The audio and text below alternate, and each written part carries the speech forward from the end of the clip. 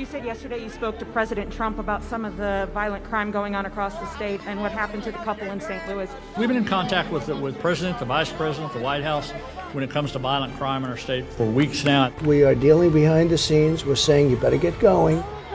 Governor Parsons, you were not there. You're never there. I've never seen you there. You've never been at a protest to stand up for us, and it shows. You're not working and fighting and advocating for all people, especially people that look like me.